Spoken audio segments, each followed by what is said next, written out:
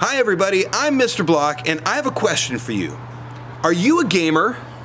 Well, ask yourself these 3 questions. Have you ever referred to your birthday as leveling up? Have you ever canceled plans just to play a video game?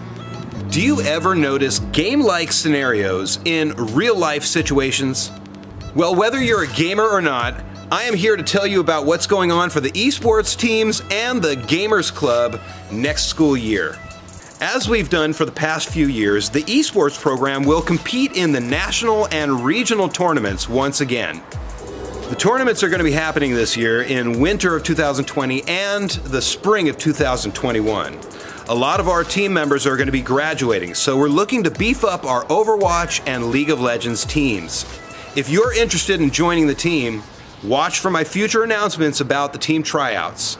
And practice, practice, practice. I just want to point out one important note. The League of Legends teams that make it to the finals are going to be playing on stage at the Santa Ana Sports Arena for the regional trophy. When we return to school next year, you can count on the Gamers Club to meet at least once a week.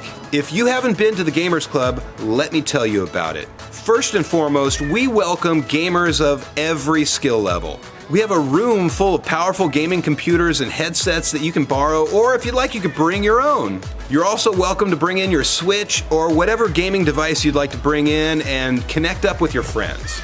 Next year, the Gamers Club is going to host a bunch of on-campus tournaments, a lot like the Smash Brothers tournament that we held last year. We can also set up tournaments for Fortnite, Rocket League, NHL 19, Madden, Dota 2, just about whatever you'd like to play. If you would like to pitch an idea for a gaming tournament, get in touch with me. Send me an email at dblock@pylusd.org.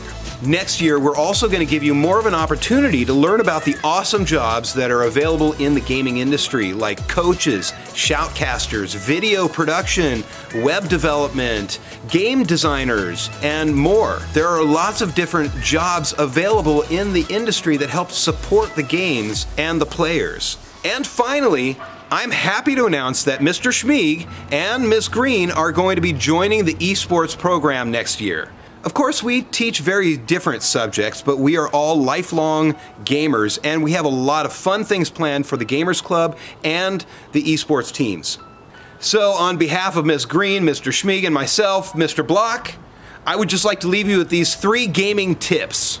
Number 1, always play a game you love. Number 2, don't give up. And number 3, practice, practice, practice.